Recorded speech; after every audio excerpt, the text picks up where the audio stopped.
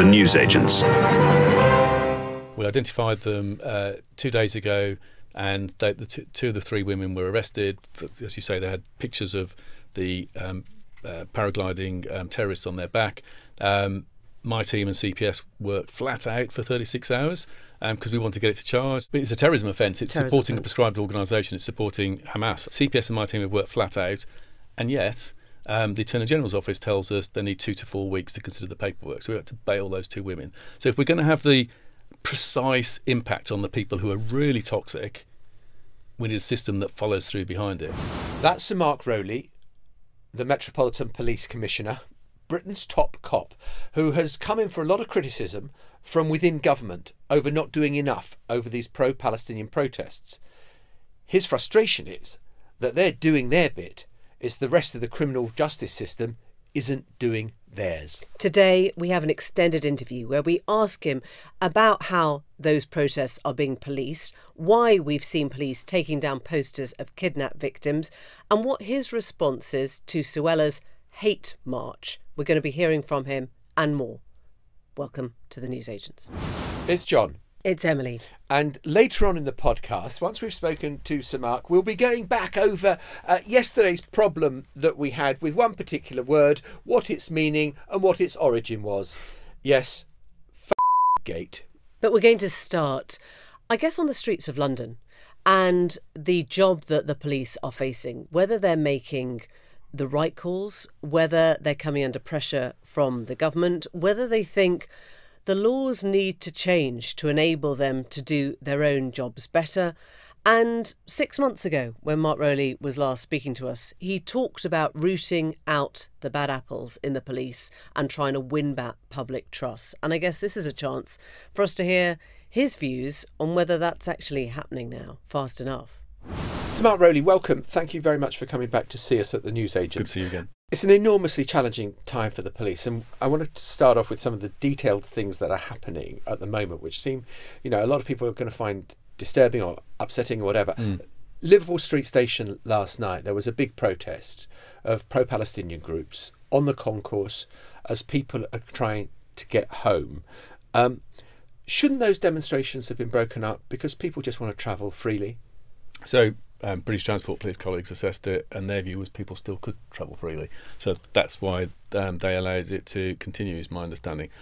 I think if we just zoom out a moment, though, John, this is an unprecedented moment. We haven't before had a situation where you've got state-related threats, the activity of the Iranians, and the understandable sort of horror and upset across communities, particularly in Jewish communities. And I can't put myself in their shoes, but it's just horrific to see that, and then to see a spike in sort of hate crime, which is in London sort of maybe 14-fold, and then sort of on top of that the sort of anxiety of people who are worried about humanitarian issues in Gaza, and sort of rising anti-Muslim hate crime are threefold.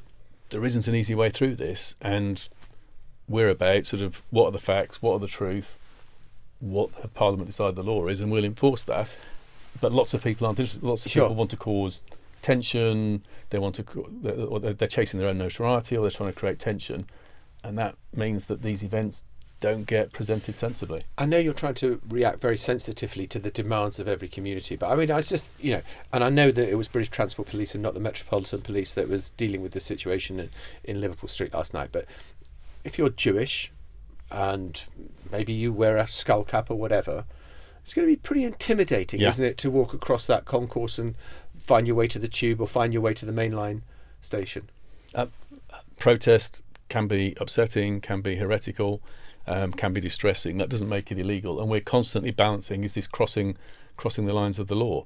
And there's a balance between sort of where it is. So a protest that is appropriate in a more sort of shared public space like a station or in Whitehall wouldn't be appropriate maybe outside a mosque or a synagogue, depending on the nature of that protest. So we're constantly trying to wrestle with the balance of those issues. This isn't I'm not putting a sort of personal moral judgment, and my command team doing it. It's not moral judgments, it's not personal judgments, it's what does the law say and where are people going too far? Because our law creates a very wide leeway for right to protest, and the times we can intercept in that are very narrow. They're based on sort of threats, harassment, provocation of violence, those sorts of issues, they're not based on whether things are distasteful. It's really, really difficult.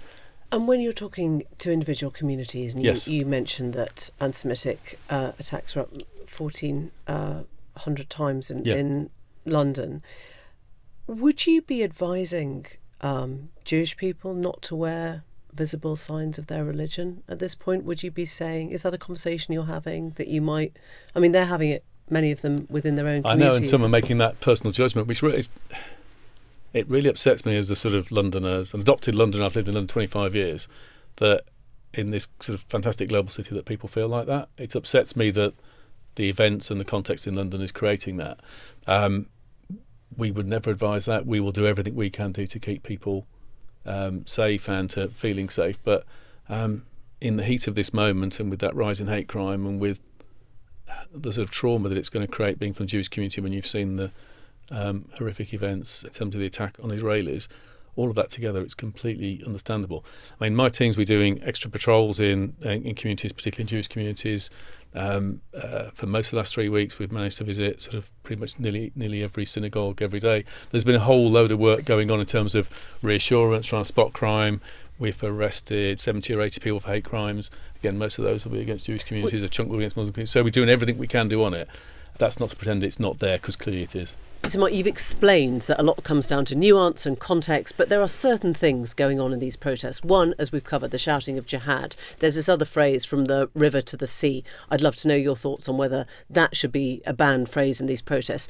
We saw on one of the early protests a couple of women who were trying to emulate the Hamas terrorists as paragliders in stickers on their back. What happened to them? Yeah, that's ghastly, isn't it, the last one? It's definitely across the line, in my view. We've been trying to identify them. We identified them 2 days ago, and two of the three women were arrested. As you say, they had pictures of the paragliding terrorists on their back. My team and CPS worked flat out for 36 hours because we want to get it to charge. Because that would be a hate crime. It's a terrorism offence. It's supporting a prescribed organisation. It's supporting Hamas, I think, and that's what we're suggesting. CPS and my team have worked flat out, and yet the Attorney General's office tells us they need 2 to 4 weeks to consider the paperwork. So we have to bail those two women. So if we're going to have the precise impact on the people who are really toxic, we need a system that follows through behind it. So those women are now free to go on the next week's marches, and the week after, and the week after. Bail conditions on and try and enforce that. But it would be much better if we could follow the case straight through. And frankly, the way the court system's working at the moment, if they are charged, they'll probably be on trial sometime in 2025 or maybe even later. 2 years? Yeah. So what you're saying is it's not working. Even if you arrest people, it's not working. We're at the front end of a system which is clogged and slow, and it needs to move better. And that also kind of feeds into some of the criticism that there has been from government about the police. Look, what you're saying is, look, we're doing our best. It needs the rest of the machine to do it. Yeah, so we're doing our best. Of course, from time to time, there are things we could do better. But it's a whole system that's determined and sees this what this is. This is a sort of once-in-decades moment when the whole system needs to work together, because whilst we might not agree on every case that is perhaps inflammatory but it's not across the line of the law, the ones that are across the line of the law, we need to be able to be precise and assertive as quickly as possible. And that's what I'm trying to deliver, and that's what we need to do better across the whole system. We've seen some police officers taking down posters of kidnapped victims, British citizens being held hostage in a foreign country. What was that about?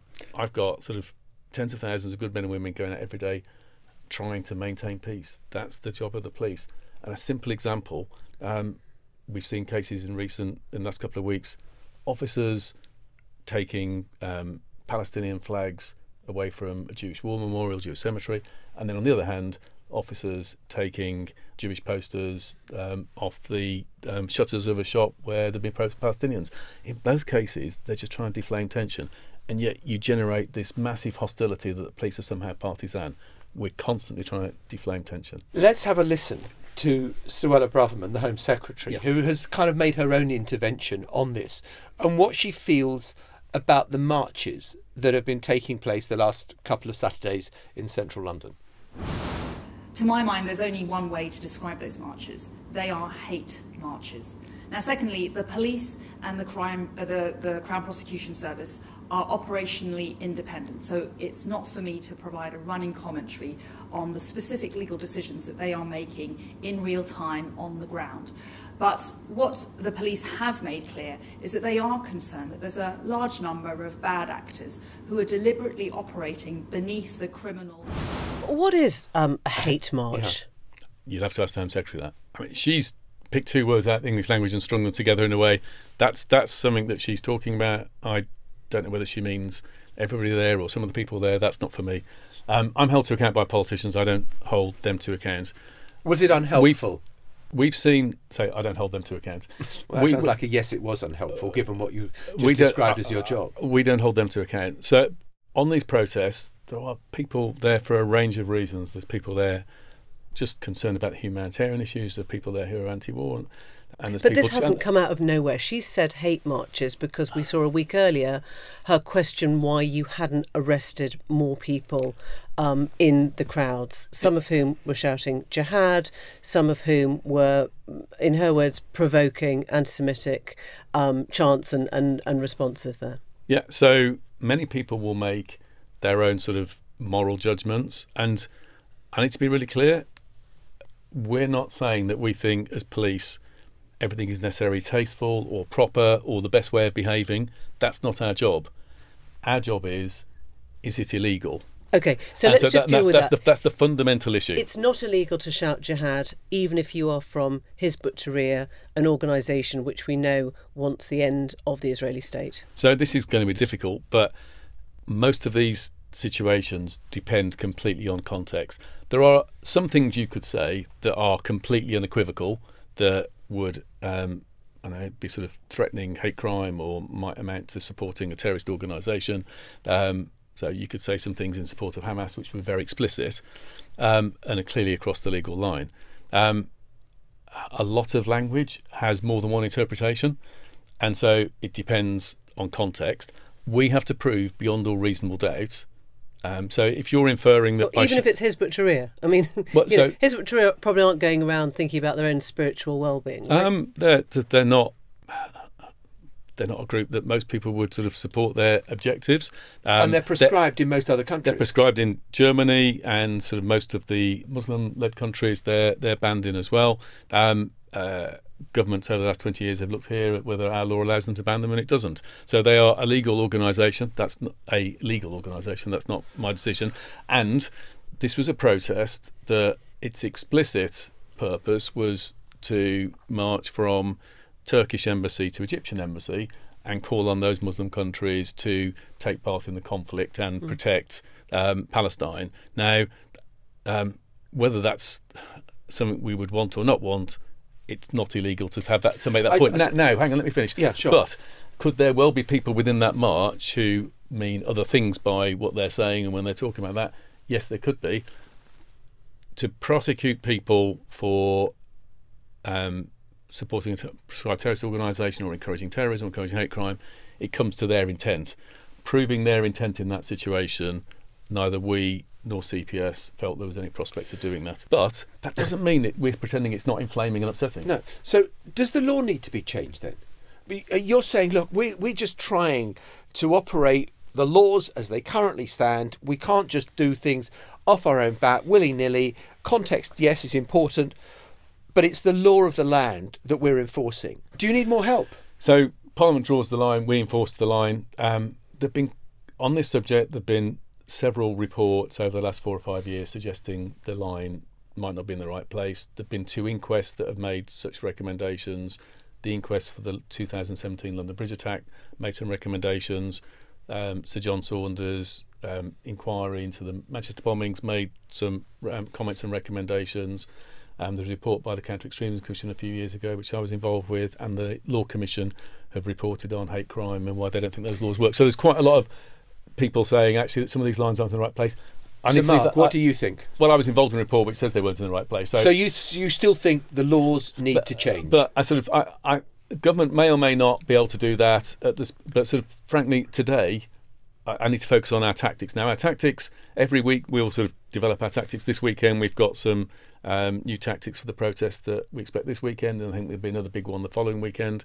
What does that mean? So we've got some options. We're starting to use, sort of looking how we can use technology to help us more. So use of sort of social media analytics, our use of retrospective facial recognition to identify people who are behaving badly very quickly. That's not live filming, but that's rapid investigative tactics. So we're doing a range of things to try and get sharper at identifying the troublemakers in the crowd, because there will be troublemakers, we're not pretending there aren't.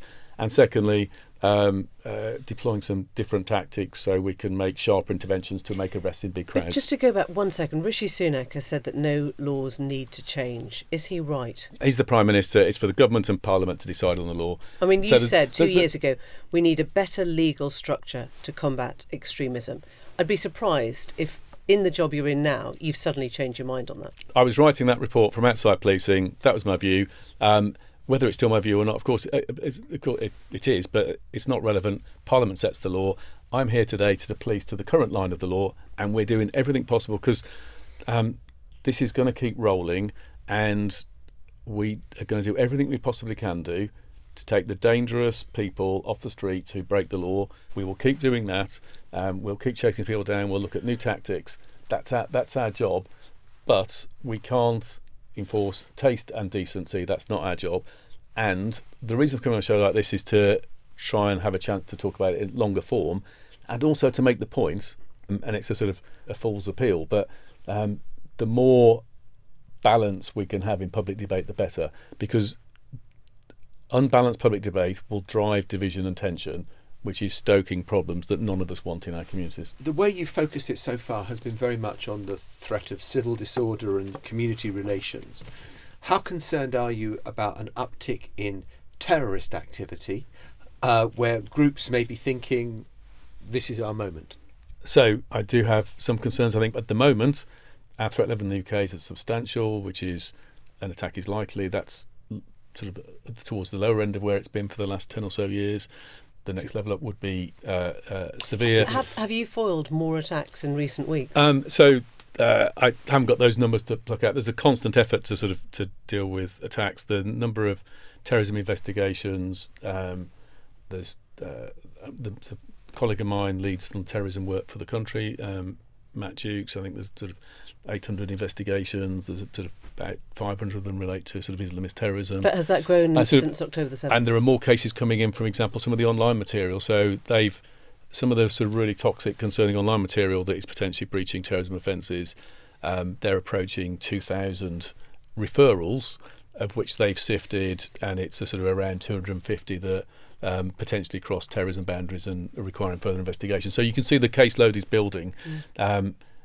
We have to be extra attuned to the prospect that some of those extremists will be provoked into action. So that's part of it. So we talk about hostile state activity, terrorist activity, protest, hate crime, community tension. It's the overlay of those issues is tension.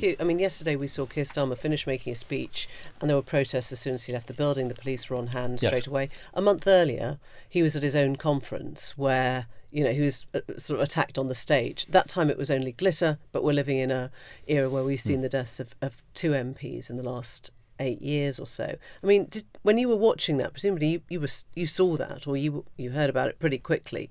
Did your heart sink? So in terms of the security issues, of course, we're constantly sort of trying to balance security in terms of public figures they want to be able to meet constituents. They want to be visible.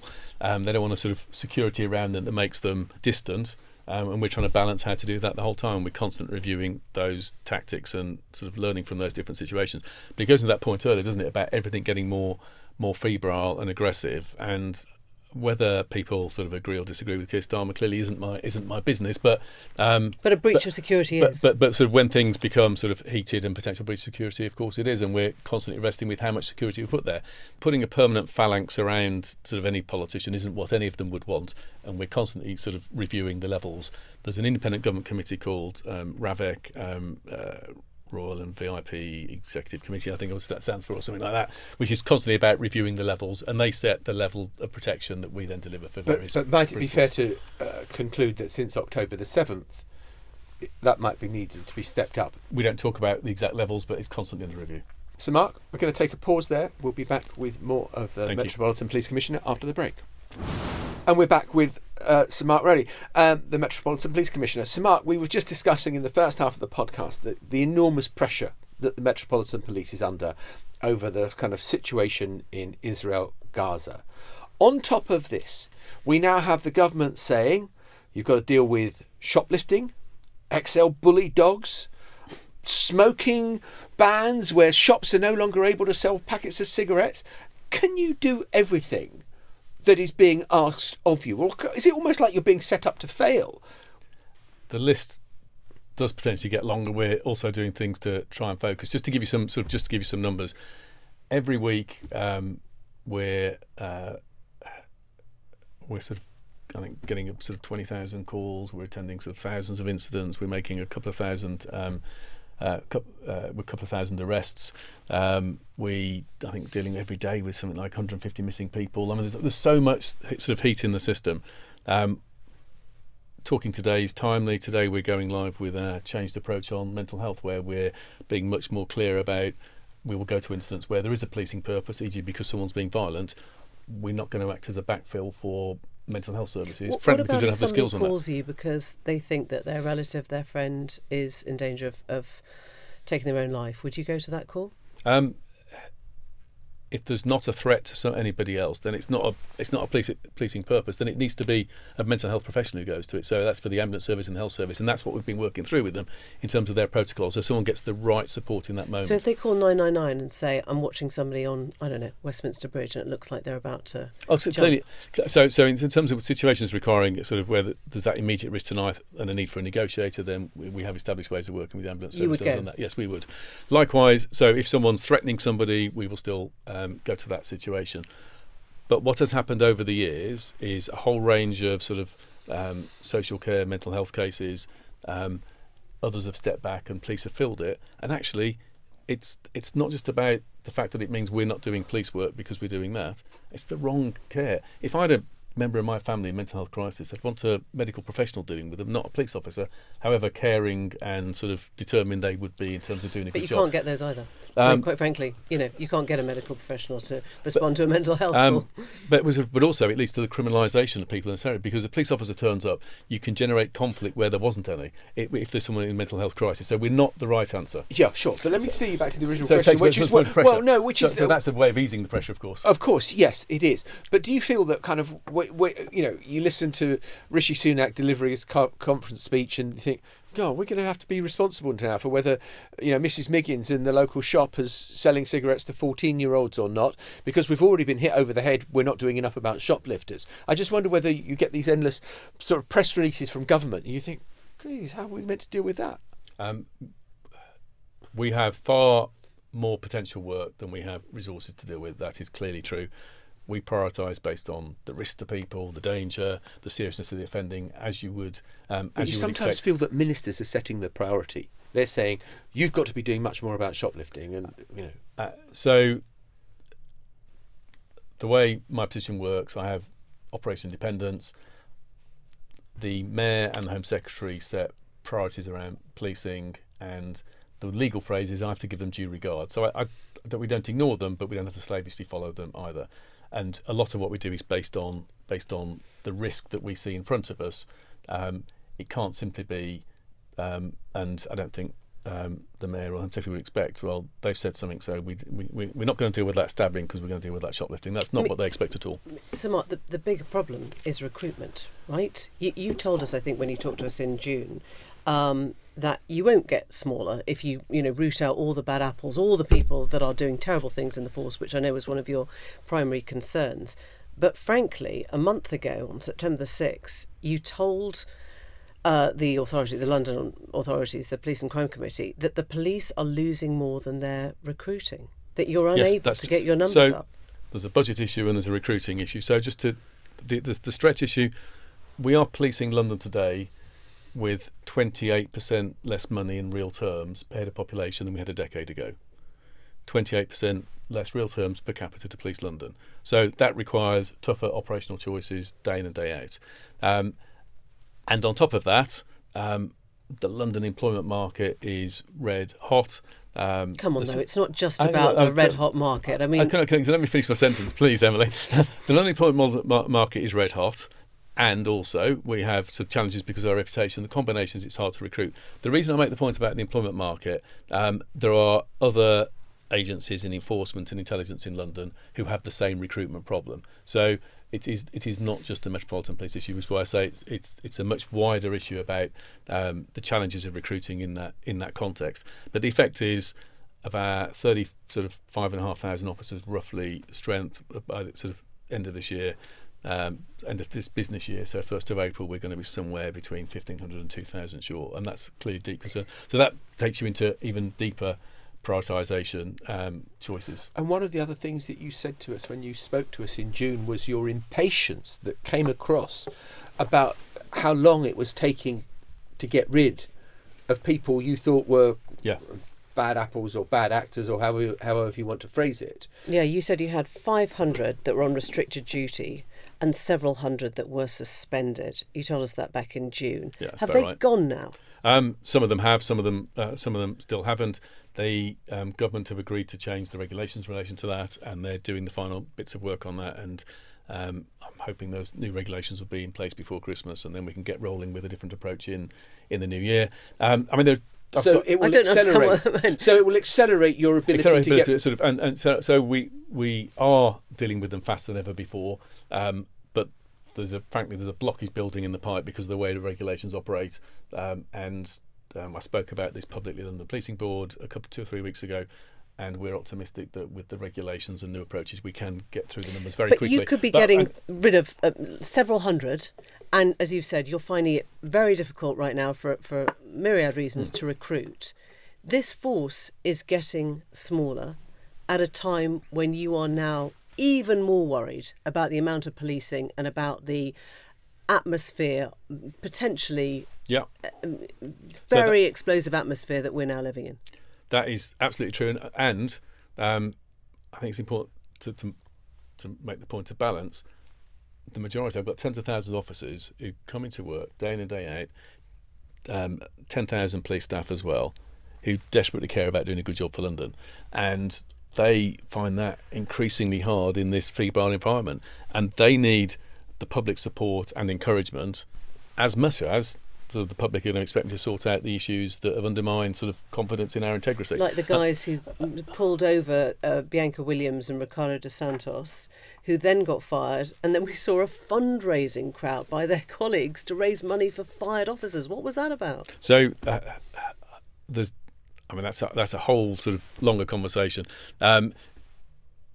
We're waiting, I think today or tomorrow, the next day, I think we'll see the explanation of the decision of the panel, which will be helpful.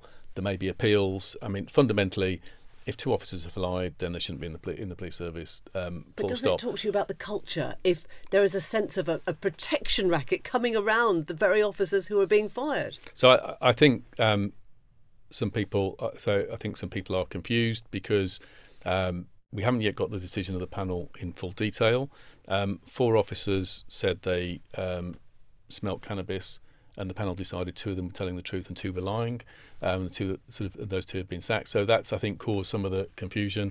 The IOPC put out a grossly misleading statement on the back of the hearing. So there's a range of factors in there which haven't helped it. But fundamentally, if officers have lied, of course they shouldn't be in the job. Meanwhile, you've got tens of thousands of officers who are just trying to do a good job in this really contentious space. So those officers that get this public attention because they sensibly taking a Palestinian flag from a Jewish memorial, or taking some of those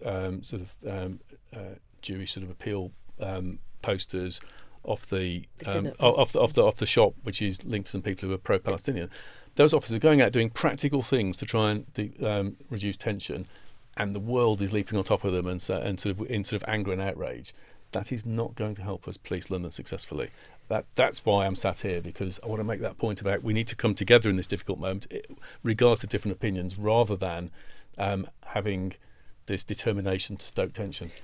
Mark, just before we let you go, and I know you've been very generous with your time, we've been watching over the last few days the COVID inquiry, hearing today from the Deputy Cabinet Secretary that not a single day passed when Downing Street, when the heart of government was following the COVID rules, given how many of these COVID cases are still going through the courts, people who've been, pulled up for small breaches of COVID rules, would you like to see an amnesty now? I mean, would that be helpful?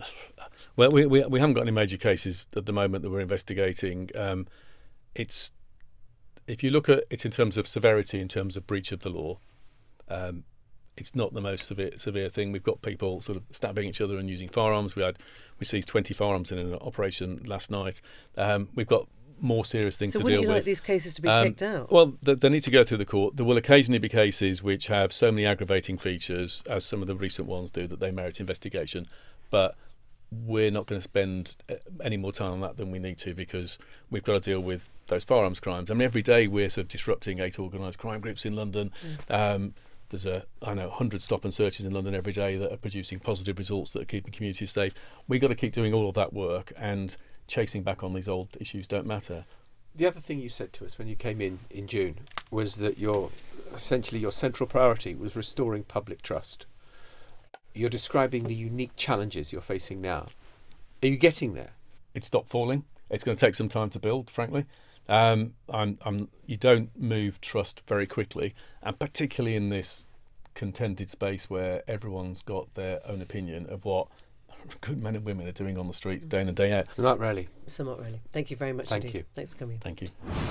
Yesterday, we obviously covered in some detail what had been happening at the COVID inquiry. It has been going on today, not quite as many swear words, but a few nonetheless.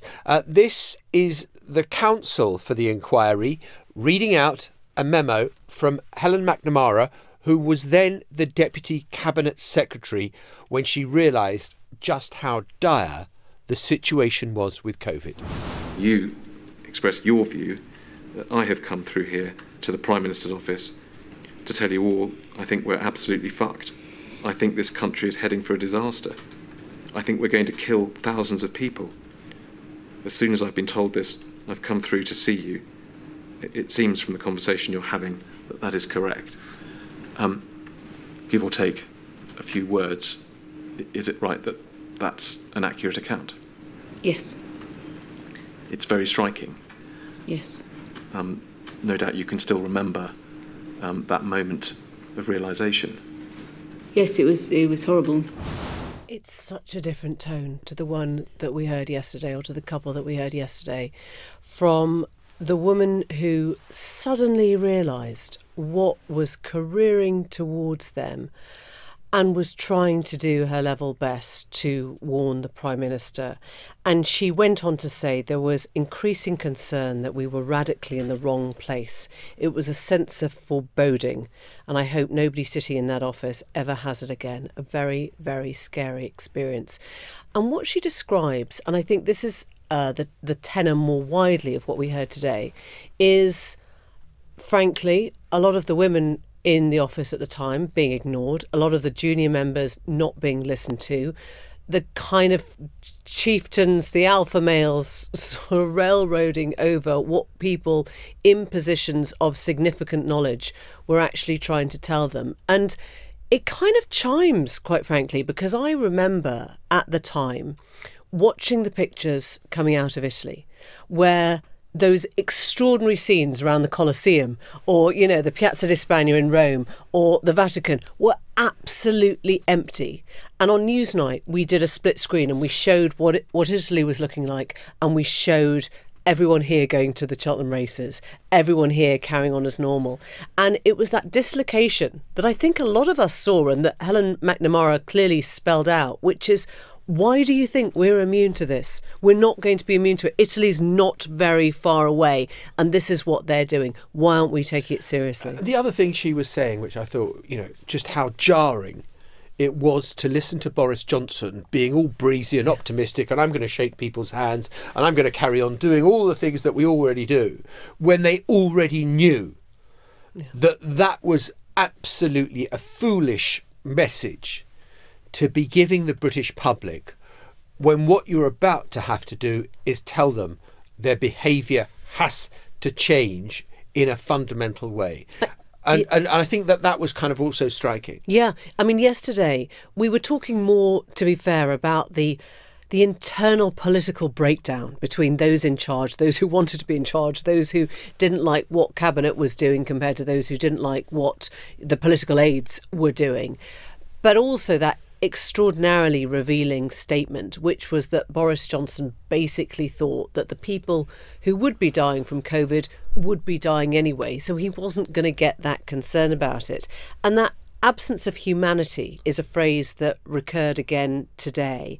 And that was definitely part of Helen McNamara's testimony. And she was talking about the people who you don't often think about, but she felt it was her duty to remind the Prime Minister what happens to all those who are incarcerated, what happens to all those whose life is literally being sorted out by the state at a time of pandemic. And the kind of feedback was, oh, well, who cares? Now, yeah, maybe people care less about prisoners than about anyone else. But I think you also judge the civilization of a society. Maybe people care less about prisoners because they think that, you know, they've done what they deserve. But I think you also judge the civilization of a society on how it treats, you know, some of its offenders as well as how it treats its monarchs. And I think the point that comes through time and again in Helen McNamara's testimony is this sense of, am I going to say it? Willy waving, really? You know, just a lot of people kind of rushing around, thrashing around, thinking that they had it all sorted without actually asking the right questions or listening to the proper answers. Well, now that you've said willy waving, I think I'm going to try to perform an elegant-ish turn into some of the other language. You know where this is going. We need to discuss the etymology. A big fancy word for this podcast. We need to discuss the etymology of because if you were listening yesterday, this is how Mateless and I suddenly had to start the podcast. It's John. It's Emily. And I think the giggles and the laughter is because we're reflecting on, frankly, Mateless and I are used to salty language, but we have been exposed to a whole new word, and we shouldn't detain ourselves when there are really serious issues about what happened with COVID. But I've never heard of that. We're actually having an editorial discussion right now between the studio and the gallery about what one is and where it first came from. I think we can safely say it might be a Dominic Cummings copyright on that one. Oh, but I think how wrong we were. Yeah, and we were you wrong. told us in your droves that it was nothing to do with Dominic Cummings and that it had preceded him by several decades, actually. But we have been fielding messages all morning from many of you who are telling us, sort of helping us with the intellectualisation of our etymology. So one of our regular guests on this podcast, Sir Craig Oliver, who was a former Director of Communications at Number 10, messages us both this morning to say it was from Last Tango in Paris and was spoken by Marlon Brando, or probably mumbled by Marlon Brando, as was his wont. We've also had all sorts of other... it was a Harold Pinter play from 1996, Ashes to Ashes. Rebecca, played by Lindsay Duncan, tells Devlin, I think you're a... OK, I got this one firsthand. Listen, just write the article, you four-eyed Charles Wilson, Deputy Editor of The Times under Charles Douglas Hume, to a bespectacled journalist across the newsroom desk in the Times offices in Gray's Inn Road. I think that's being put at around 1983. Yeah, well, we've also had someone contact us saying it was from Psychoville when Steve Pemberton's character announced to a very confused murder mystery party that the murderer has written "fuck pig" on the wall in his or her own excrement. I mean, chronologically, I think Last Tango in Paris wins because it's 72, 73, early 70s. But it was the X-film when I was 13 or 14 that I was desperate to get into. Well, we thought there was only one person that could really tell us where comes from, and that is none other than Susie Dent. Hi there, newsagents. Susie here. Well, I guess my word of the day has to be fuck pig, which is defined in the Oxford English Dictionary as an unpleasant or contemptible person and is labelled as coarse slang. No surprise there. You might think David Cameron, you might think that episode in Black Mirror, but actually our first record is from 1935 and a work from T.E. Lawrence, aka Lawrence of Arabia. It's a book called Mint, in which he describes his life in the RAF, and clearly someone was shouting, "Look at me, look me in the face, you short-assed little fuck pig." And the word has been bobbing along happily since then, and who knows, its latest outing might give it a little bit of a boost. I hope that helps. I feel better for that. I feel happier that it's at least 100 years old. It's basically like a spinning jenny or a bobbin, isn't it? It has a little bit of antiquity to it. From these short-assed little we'll see you tomorrow. Bye-bye. Bye. The Newsagents. This is a Global Player original podcast.